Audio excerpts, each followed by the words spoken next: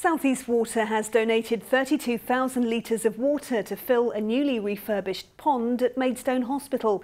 Kent Fire and Rescue collected and transported the water this morning. The new courtyard of the oncology unit has been revamped thanks to a Facebook appeal. Plants, paint, gardening tools and flowers were donated, with the pond to be filled with fish soon.